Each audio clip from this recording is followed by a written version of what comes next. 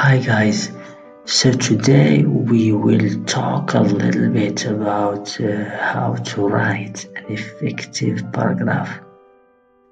So the objectives of today's lesson is to identify and learn the components of a well-developed paragraph and to practice writing the first draft.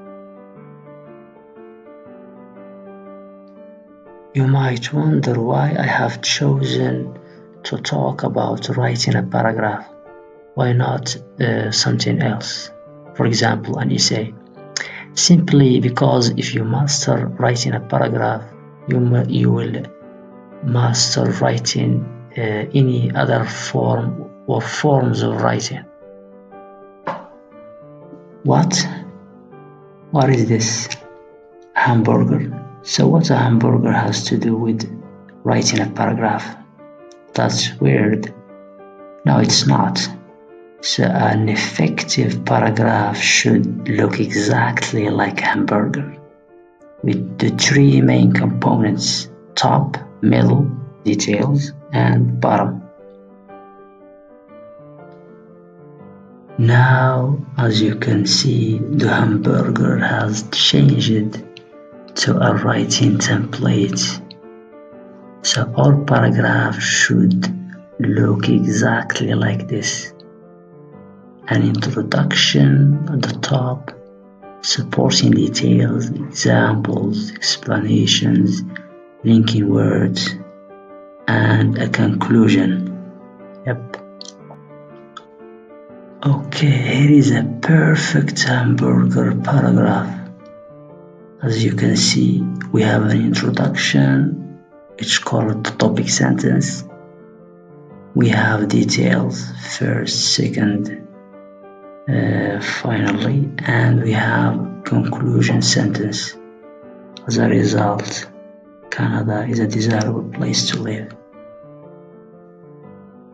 If you pay more attention to the paragraph, you will see that every word, every sentence, every expression serves a particular purpose. So the topic sentence is introducing the topic of the paragraph, and then supporting details or sentences and linking words and the conclusion sentence. Here is a little exercise for you. So I would like you to read this paragraph very carefully and try to identify or extract the topic sentence, supporting sentences or details, linking words, and the concluding sentence.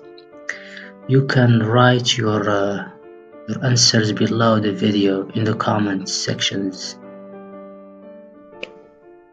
Here is a little analysis of the paragraph. So we basically have 7 sentences. So the topic sentence and supporting sentences, and after each supporting sentence there is an example that explains the sentence in more details, and of course there is a concluding sentence and linking words. Okay, time to practice writing a paragraph. So here you are going to write a paragraph about 3 advantages of the internet in your life as a student. So it's very important to pay attention to the question. So 3 advantages mean 3 supporting sentences. Okay, so use the cues below to help you. You can write your paragraph and leave it in the comments section. Okay, this is the end of our video. So in the next lesson we will, or let's say I will show you a way to self-correct your paragraph. Okay, and if there are any paragraphs in the comment section, we'll correct them together. Okay, thank you, goodbye.